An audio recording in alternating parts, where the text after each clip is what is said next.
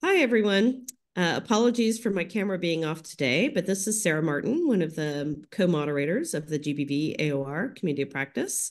Happy to welcome you all here today to hear about one of our favorite projects that we've been working with on the Community of Practice, and to hear more about lessons learned in supporting frontline GBV workers, and specifically the importance of the body-mind connection to improve well-being.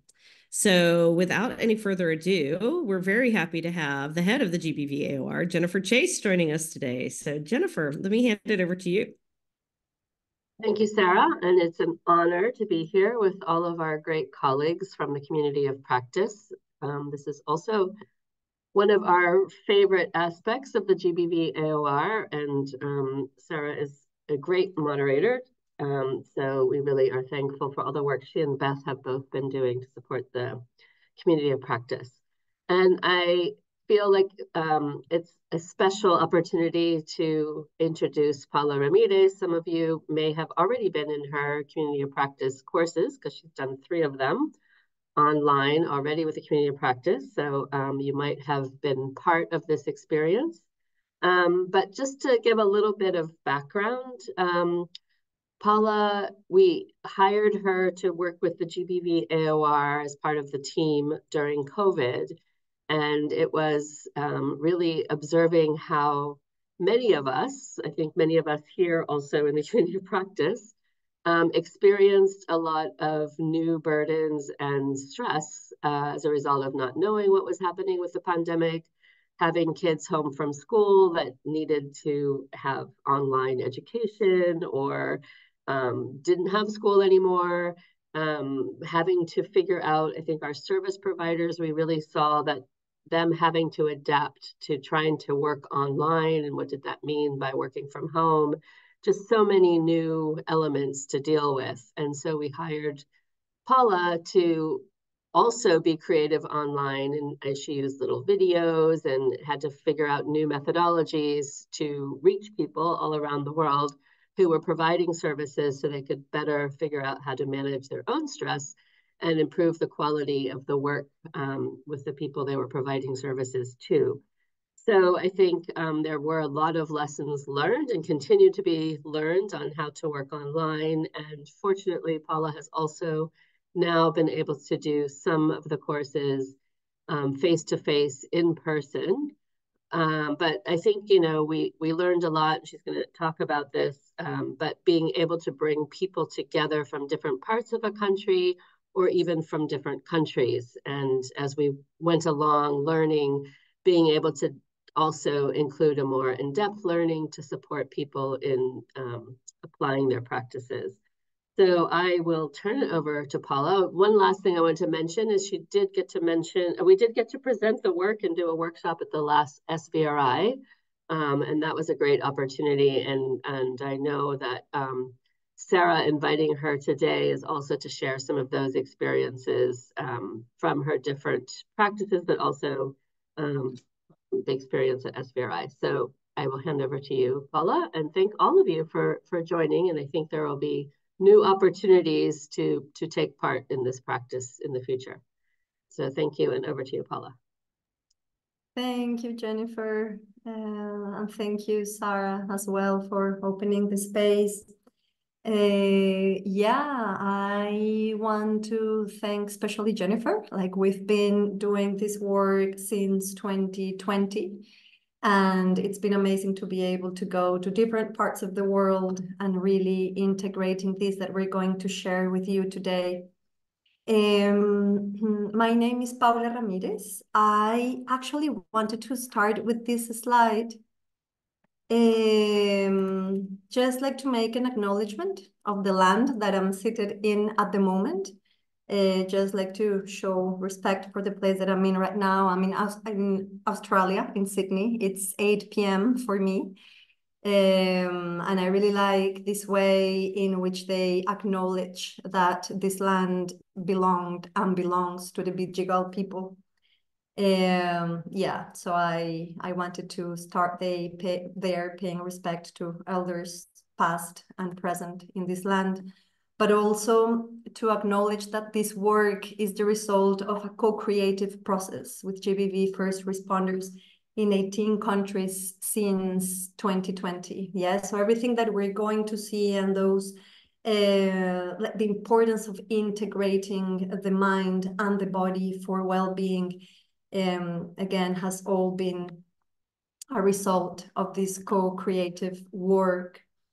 So I wanted to start here with this picture. Yes, we have here woman-friendly space in South Sudan, and I would want to ask, yes, like just for you to take a moment to reflect upon what makes a safe space. Yes, what makes a safe space? If it's the place, the kind of things it has, but as well, if you can reflect about what happens with people, with first responders, if you can as well represent and be safety for the people that we work with, for the women that we work with. Yeah. And I want to start there because this whole mind-body connection has a deep relationship with our felt sense of safety and well-being. So a lot of what we're going to be doing in this space together is taking a look at the theory behind the course that we have done in a very simple way, so that we can actually understand that connection between the mind and the body. We're going to go into results of the evaluation that was carried as well by UNSW in Sydney. I think Simon Rosenbaum is as well here, and I'm very grateful for his support in doing this evaluation. Yeah, so to start talking about this mind-body connection,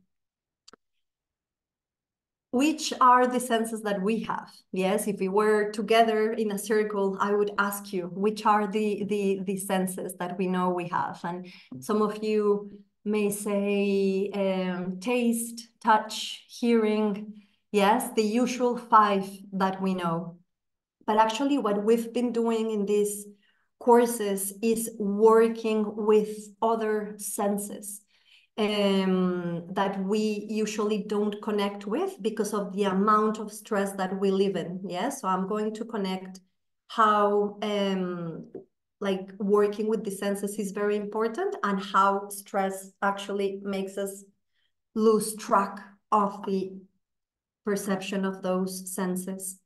One is interoception, yes, which is the knowing the moment to moment of what is happening in our body. Yes. So maybe the knowing that we want to go to the toilet, or the knowing that we want to eat, but not only. Yes.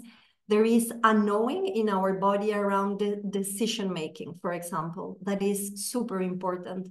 And it responds to this capacity of actually feeling your own self, yeah, in the experience of your own body. There's the proprioception as well, which is the capacity of the body to feel itself in relationship to space, to balance and posture. And there's the neuroception, which is the moment neural detection of safety and threat. Because the nervous system is asking a question constantly, and is if we're safe or not. Yes. So for many of us, or for many of the people that we work with, maybe we are in a safe place. Yes. But maybe we cannot connect with that sense of safety within our bodies. Because we actually disconnect from our body, from the experience, from the felt sense of our body, and then it's very difficult to feel safe. That's why a lot of the things that we do in the courses is actually not telling people that it's important to sleep. Yes, like self-care, sleep. Yes, of course, it's important to sleep. It's important to rest. But what we work with is with understanding which are the places that we are constantly contracting, for example, that tell our brain that we're not safe.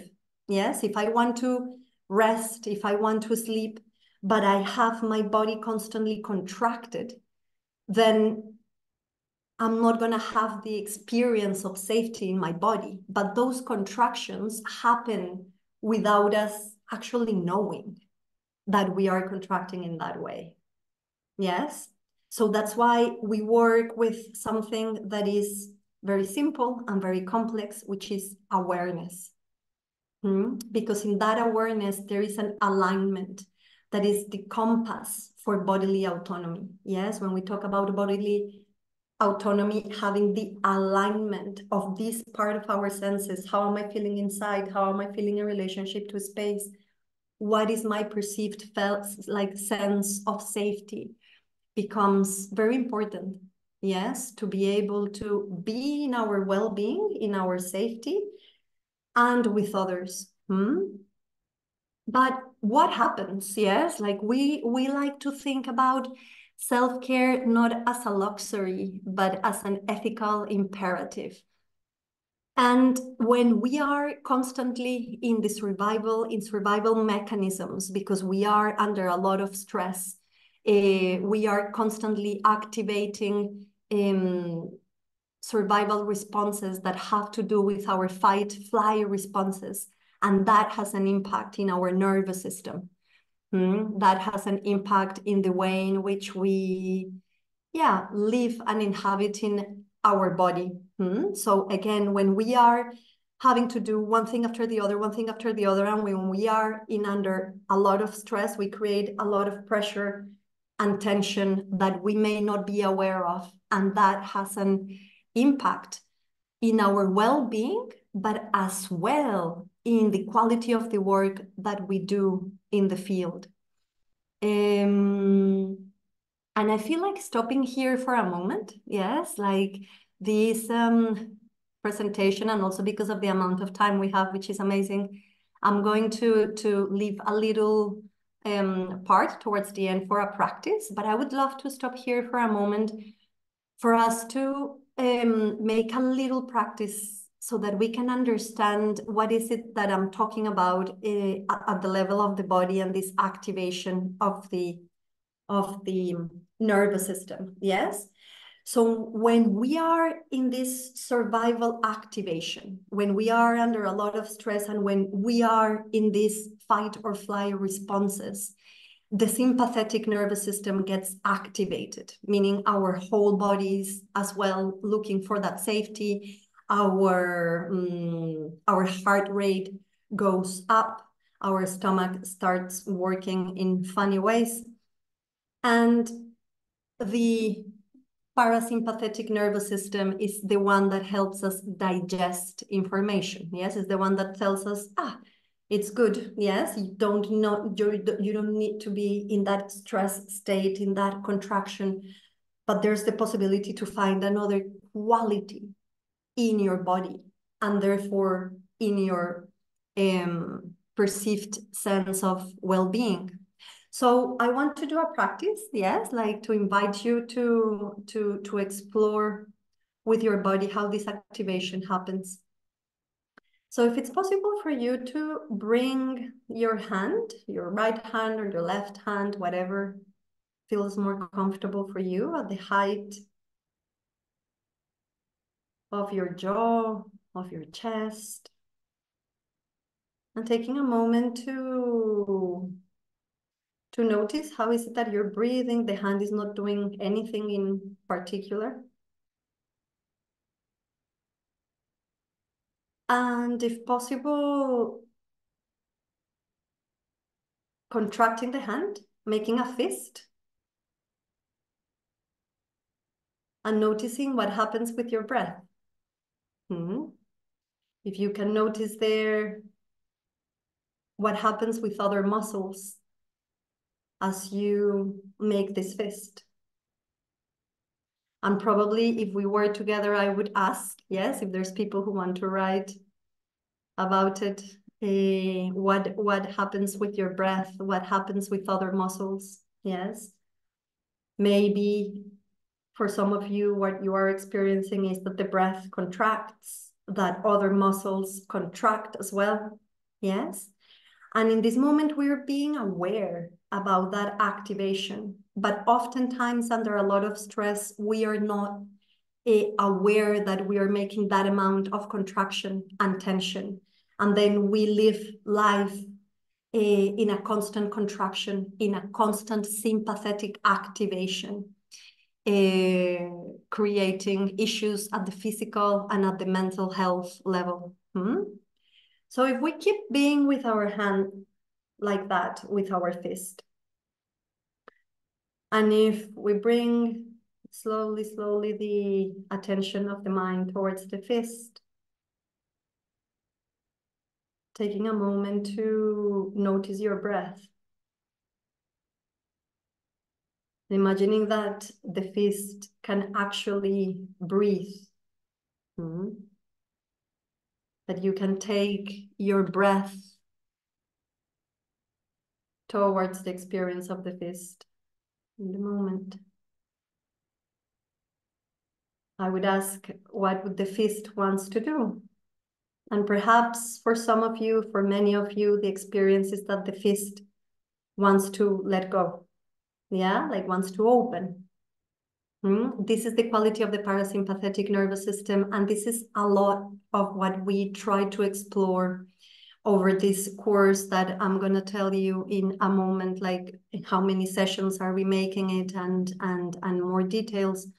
But it is very much cultivating this awareness of our interoception, yes, of our capacity of being connected with that quality, so that we can have more openness and this felt sense of safety and well-being in that awareness of our body. What? Yeah. So when we are constantly, yes, in that going outside, when we are on these sympathetic states or in hypoarousal states, we go away from something that is called the window of tolerance. Yeah, so the window of tolerance is as well a topic that we talk about during these sessions together. And the window of tolerance is this place where you can manage, where you can feel that maybe you have stress, that maybe but then you have access to conscious choice and reason. Yes, you may feel, okay, this is stressful, but I can manage, I can cope. But then when we are not in that window, we may go to one of two places. One is hyperarousal states, where we feel that we want to fight and fly. Yes, when we have anxiety, anger, a lot of emotions that feel really, really difficult. And it's something that just takes over. Yeah, that we don't actually realize and takes over. Or we can go into hypoarousal states, yes, where we feel that we freeze, that we feel numb, that we don't feel a lot of connection. And again, what we try to do during these weeks together in this course is trying to build the capacity of that window of tolerance through the experience of our body. Why is this important and what is it based on? Yes, one of the things that we wanted to bring into this presentation today is, again, the importance of the mind-body connection. And I wanted to bring the polyvagal theory that supports the ground of our work. The polyvagal theory, it's a behavioral platform of our nervous system, yeah? And it lies in the parasympathetic nervous system. There are two branches in the parasympathetic nervous system. One is the dorsal branch, and the other one is the vagal branch, yes? We're gonna start with the dorsal vagal, yes?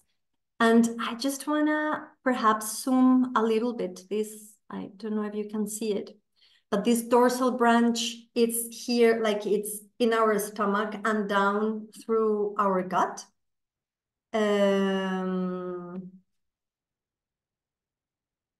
Yep, sorry, I wanted to, yeah, sorry, yeah. So it activates when there's threat, yes, that part of our dorsal, of our gut. When the fight and fly response does not work, when we go into freeze states. And we go into freeze states which segregate natural opiates that calm and disconnect from possible pain. And then on the other side of that vagal nerve, we have the ventral vagal, which evolved for our social interaction and our sense of well-being. Yes, we connect, like it connects through the face, voice, eyes, middle ear, heart rate, and lung. I'm not gonna open it, like not gonna zoom it because it like makes it funny here for me, but it's this whole green circuit, yes, that you see that it connects like with your gesture, again, with voice, eyes, middle ear, heart rate, lungs. And it's learned from our caregivers and keeps learning from meaningful social interactions, yes? So whenever we are in a place and we are with friends and then there's someone that comes into the room and we feel that there's something not quite right with a person that just came in, we notice because of this possibility of connection, because we learn how to connect with others from this part of our vagal nerve, that is the ventral vagal, this front part that helps us connect with the world and makes us feel well when we feel safe with another person, when we feel seen, connected. Yeah. So I'm gonna allow these people to come in. Yeah. So this is where we really want to connect. How is it that our own well-being, it's not a luxury, but an ethical imperative, in a way that if first responders feel safe and feel in their own possibility of well-being, that is the quality from where we are going to bring our presence and the connection to the people that we work with. If we are too much out of our window and we're working with people, our social interaction is going to be dysregulated between both people. Yes, whenever we're able to come into that sense of safety, into that well-being in ourselves, we can co-regulate the other person, so that the other person feels safe with you. But again, if we are under a lot of stress, under a lot of activation, it's very difficult to connect with this quality in ourselves and in the relationship we are establishing with others. So that's why we work finding this ventral vagal, which for me is the window of tolerance in itself. Yes, is that place where I can, okay, I can feel connected with others, with myself. How is the ventral vagal activated? And this is a lot of the, like these components are part of what we get to explore in our weeks together. Relating to others in a way that feels safe activates the ventral vagal, but conscious breath, conscious movement, self-touch, yes, the possibility of just bringing, for example, your hands to your thighs and maybe squeezing the thighs, just because self-touch or the relationship of your body touching the ground, yes, for example, brings a connection to the present moment, to the here and now. Drinking water activates the ventral vagal as well. Activating the voice, making sounds like activates the ventral vagal as well. The connection with hands and creativity as well has a very important role in activating that ventral vagal. Feeling culturally safe, yes, that we have the possibility of bringing as well our own cultural dimensions into the work that we're doing. Yes, like I've had people in different countries bringing or their drums or their own rituals. So feeling that the knowledge that you have from your ancestry, from your cultural background, is welcome and is part of cultivating well-being and a common sense of safety. And being in touch with nature, yeah, connects as well, like activates the ventral vagal. So again, this is some of the elements that we work with during the sessions. I wanted to bring this quote that I really like, which says, trauma is not what happens to us, but what we hold inside in the absence of an empathetic witness. And self-care not as a luxury, but as an ethical imperative. Safety is yourself. Again, as much as you cultivate a sense of safety in yourself as first responders, that's the coherence. That's the place from where we are going to be able to bring safety to others. Last year in the GPC forum, in the Global Protection Conference, Bruno from Mind Action, he started the conference asking, like, what is safety? And if you are in a situation where you feel that you're threatened, which kind of person do you want to have in front of you? Yes, and I feel exactly that, like one of the answers for me, the answer to that question is what happens in this exploration of ourselves to bring more awareness, more emotional regulation, decision-making, for the sake of ourselves, our loved ones, and the people that we work with. So this is the importance of the mind-body connection. This is the program that we work is based on a mindfulness-based stress reduction program. We have run it in over 8 weeks or 6 weeks or 4 weeks, depending on the time availability of the groups. The truth is that whenever we offer only 4 weeks, we end up doing 6 or 8 because people really find the benefit of it.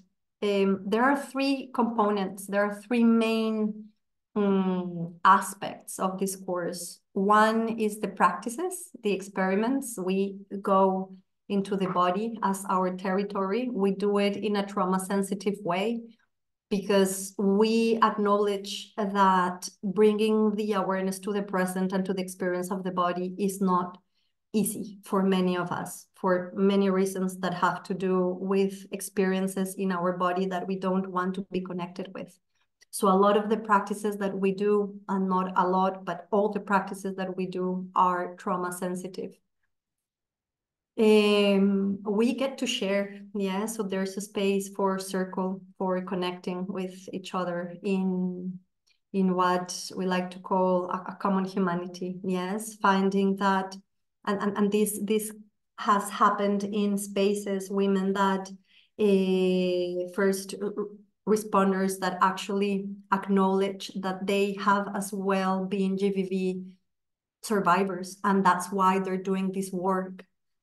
So having spaces to actually bring ourselves, beyond GBV workers, can we bring the humanity of us in this exploration of our body, in this exploration of our well-being, the connection with ourselves, things start stirring and coming up. And it's very important to find others to support each other in this exploration, yeah? And then we have topics. We have topics as the survival mechanisms, what happens in the brain, in the nervous system, the window of tolerance, so that we can have a baseline as well to help us explore. Where have we been? We have had groups of 20 to 25 GBV first responders through the GBV subclusters in all these countries. Some of them have been online, some of them have been in person. And we are actually opening a new group within the community of practice. I think it's going to be in May. We will let you know with Sara, but there's a course that is going to be open, and we are starting working with new countries and groups in the coming days. These last slides are going to be about what worked. This was an evaluation that was carried out by UNSW in 7 of the countries that we worked with. So we wanted to share with you some of the results that we shared as well at SVRI last year, 2 years ago in Mexico. What worked within these courses? Yes, the mind-body connection and the connection between practice and theory. That was something that was really appreciated. Yes, it's not just a space, emotional or spiritual, but there's a physiological component that allowed us to understand also what happens at the physical level when doing these practices. So that's, yeah, like this thing where we're not saying what are the things that are good for our self-care. We know we may have a little list by our computer, yes, but the thing is not only knowing, but can we have spaces to actually integrate that exploration of ourselves and our own mind-body connection. Cultural sensitivity was as well something that really worked, and is adapting the course to what's relevant for people in the moment. This is a quote from a person in Yemen, where we made the course in the moment where they were breaking fasting during Ramadan, because they decided on the second session that that was the moment that they wanted to do to be in the experience of this. Trauma sensitivity, learning about the nervous system and the window of tolerance has been one of the most important things to slowly overcoming the fear I felt in my body. Yeah. So again, the practices are, they have the acknowledgement of that difficulty for many of us of connecting with the body in the presence, in the present. So the practices have choices, invitational language, and towards the end of the session, we're going to do a practice together as well, so that you can have a little taste of what it is about from a practical point of view. The calling to autonomy. Yes, this possibility of being truly in ourselves, and to be seen by others in that way. That makes me think a group that I had yesterday from Venezuela, and they were like feeling a lot of tiredness, and some of them came to the session to sleep. And we were with the videos, and many of us were seeing the others asleep, and it was like, can we allow ourselves to be seen and to see the others in a quality of resting, in the autonomy of just like, I just need to rest, I just need to be with myself and not having to do anything or to show anyone that I'm intelligent or that I'm good or that can I just be with myself. Identity. This process made me reflect on how much my identity was built around being a GBV worker. I'm ready to find myself again, my pleasure, my hands, my art. Yeah, because we go a lot into this exploration of ourselves, who we are as human beings, as mothers, because that is what brings the coherence for our well-being, but for the possibility of being with other people. How can we find our center and ourselves again? Connection with others. It can be very lonely to do this work. I often feel attacked even by my own colleagues. It was so refreshing to feel safe in this group. How is it that we can create safety within the GBV circle as well? Yes, and feel that we can actually talk about our things, that we can be seen, understood.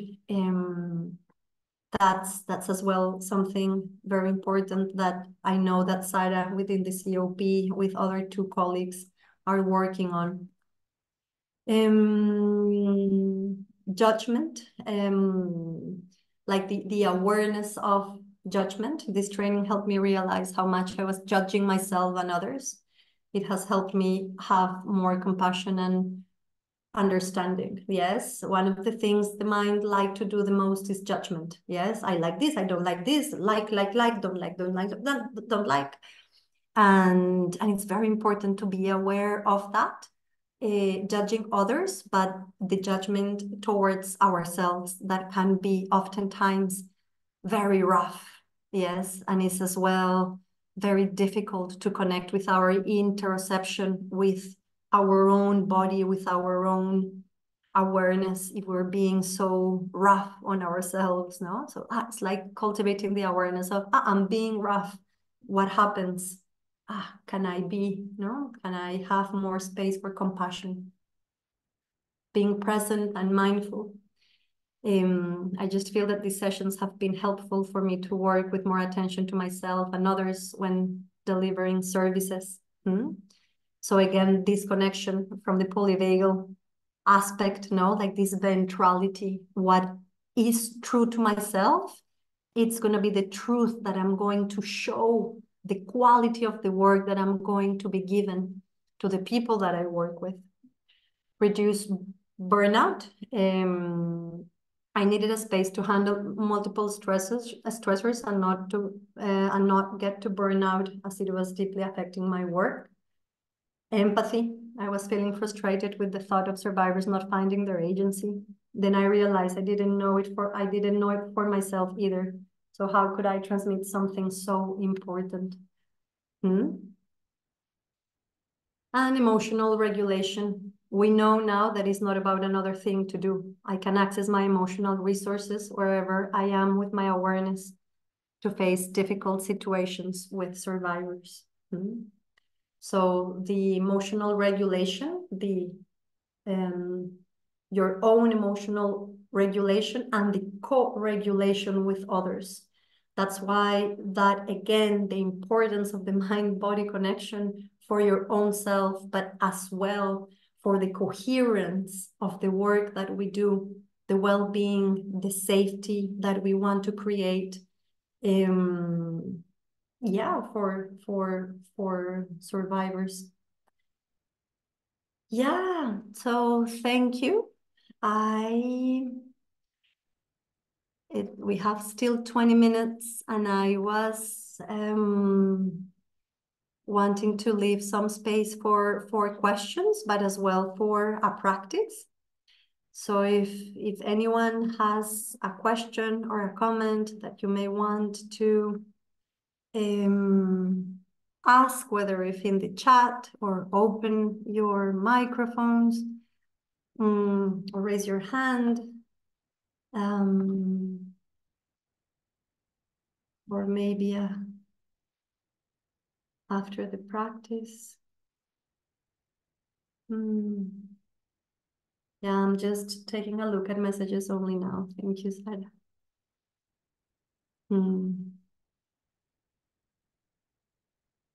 Yeah. Yeah, so we may go into a practice. It's so good to see all of you connected. I think there's 29 of us. So yeah, maybe we can do like a 10 minutes practice, and then maybe go into breakout rooms to share how we are feeling, what's happening. I see some names that I know. So if you can as well like share within your groups, yeah, your experience with the course. And then we go for the closing.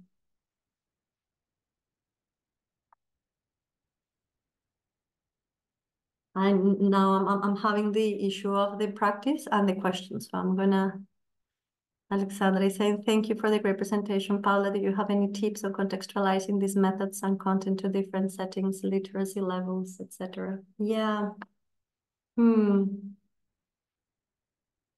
Yeah, what I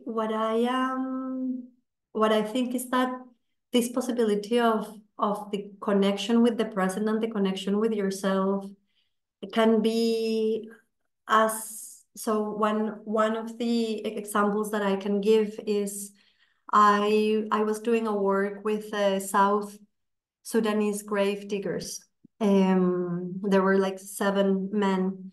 And we started doing this work and this connection with their own body and their interoceptive awareness, but that was not like while seated, like in stillness.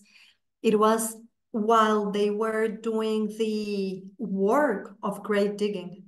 So while grave digging, we started bringing more awareness towards the body, towards themselves, and then a more emotional regulation happened, and actually they were able to acknowledge and realize that one of the things that they were having a lot of issues with was that they had not the chance of burying their dead people with their rituals and with their ceremonies. Yes.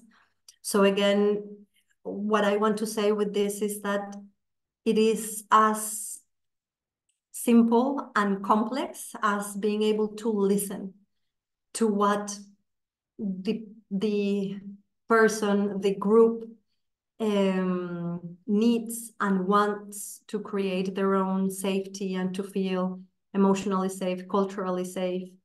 So again, it's simple and complicated in that quality of listening to actually what is needed. I don't know. I hope it makes sense. I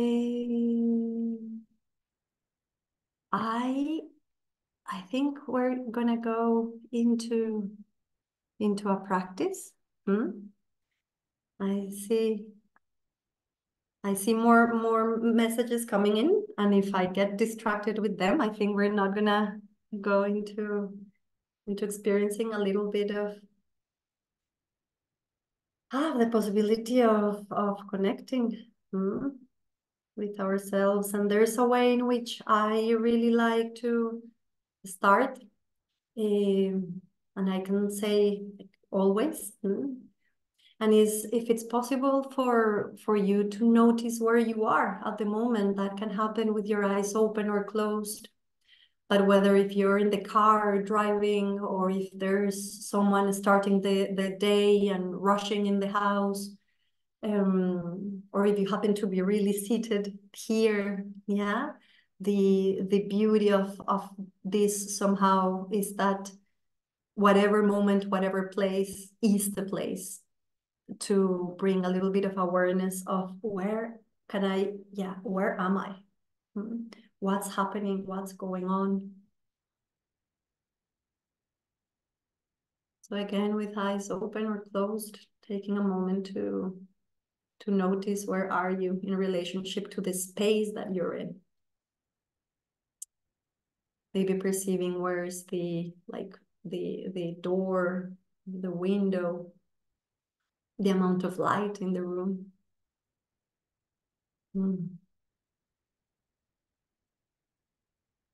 And if possible, bringing your awareness towards the places that are touching the ground or the chair or any surface that you're in touch with. Yeah, if there's a table, maybe the connection of your hands with the table. So bringing awareness towards those points of relation.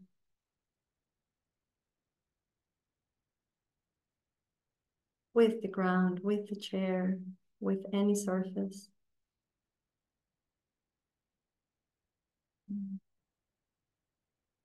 I'm bringing a little bit of awareness towards the distance there is between your shoulders and your ears. If it's possible to bring that awareness there. The distance between the upper teeth and the lower teeth. And this again can happen if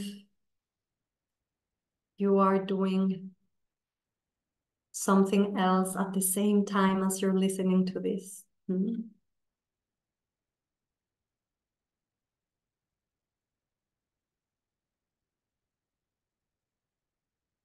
noticing how is it that you're breathing there in that awareness of your jaw, of your shoulders. And if you feel like it, bringing the head down so that the upper vertebrae can stretch a little bit. And as you do this, noticing if your jaw contracts again. And noticing how is it that you're breathing there.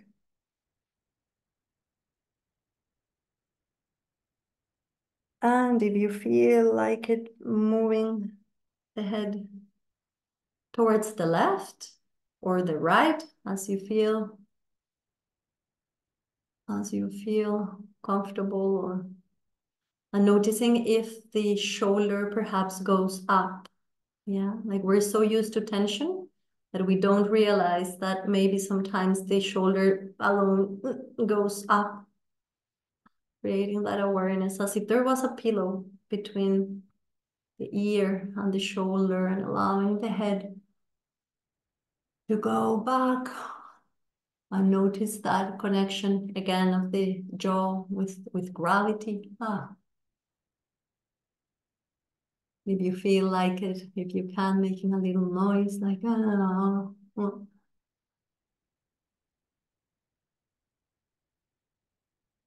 bringing the head towards the other side. I'm on the right side, but you may be on the left side, or you may be in another movement or in stillness. I'm bringing the head down if you're still following this invitation. And coming to the center. And noticing if there is a need perhaps to move the shoulders or the spine, the head.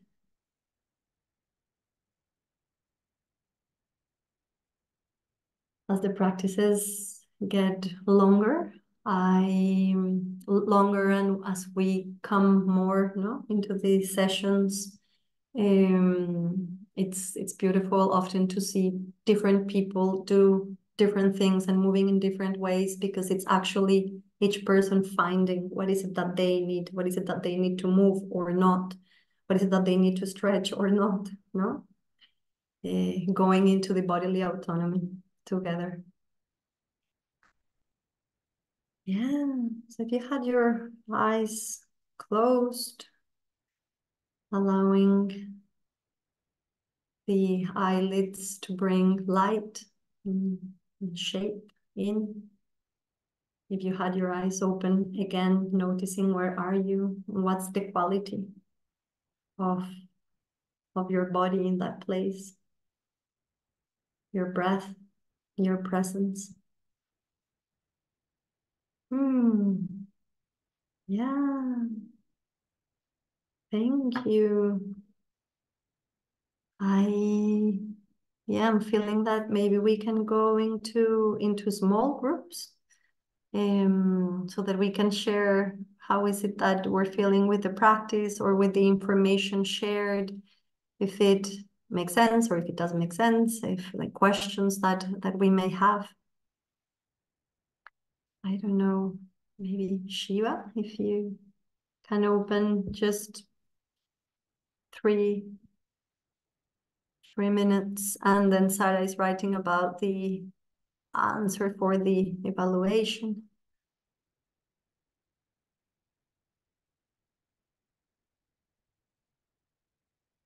Yeah, and if you feel like going to your rooms and sharing, how are you? What is present at the moment?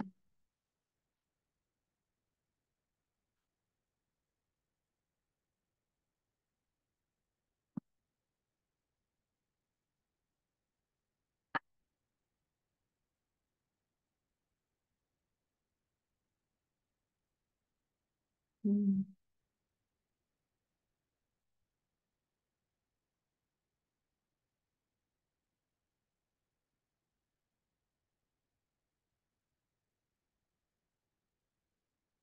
Mhm. Akba, Abubakar, if you can go on. Or maybe Shiva, we can move Shailendra to another room. Yeah. Ah, no, Akba just arrived. Oh, yeah. I moved a couple of people to some Wow. rooms. Hey, Let's see. Sarah. Hi. Ah, you're recording. This is recording still. Let me move Lydia to Take a look at questions.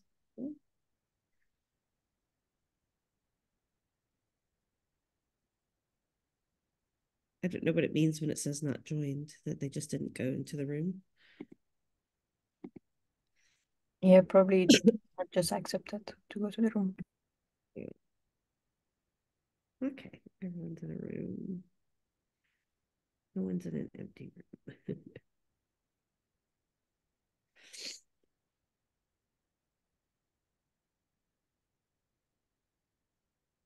Mm.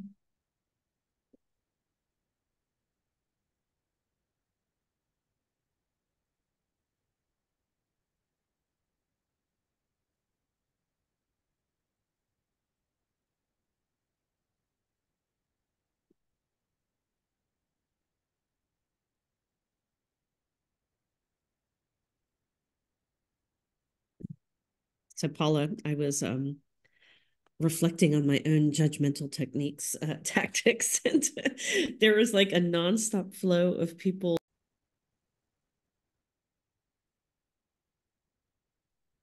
Paula, I'm not sure if you can hear.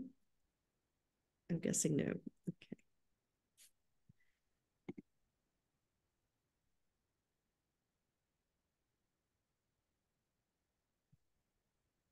Okay, as everyone comes back to the plenary, we'll hand it over to Paula. We're having a small technical difficulty where she cannot hear us, but we will alert her via the chat.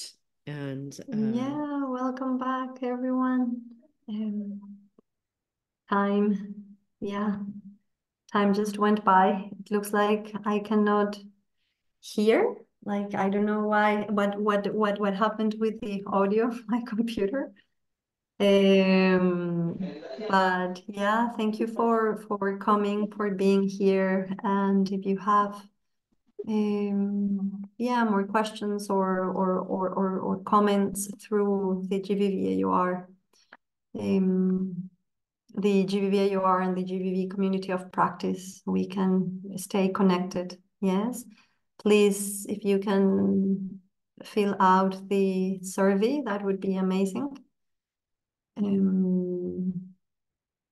And hopefully you had a good time with your breakout rooms, and yeah, you got to connect and share at least names in the little time we had.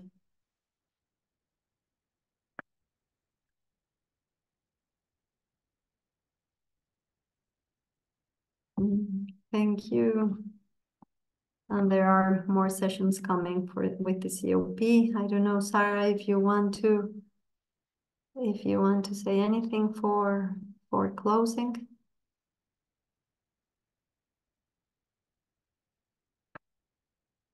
So thank you, everyone. And thank you to Paula, who can't hear me talking, but thank you all for coming today.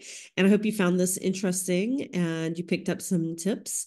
We'll share, of course, the recording on the COP. And Paula is a member of the community of practice. You can always reach out to her. Thank you, Jennifer Chase from the GBV AOR, and for also offering, if you are a member of a subcluster, subsector, or AOR, and you would like to have Paula come and present, just get in touch with her at chase@unfpa.org. And as always, thank you to Shiva, who in the background keeps us all together and who is our backbone and keeps us going. So thank you all, and looking forward to seeing you all on the COP. Thank you, Paula. Thanks for everyone.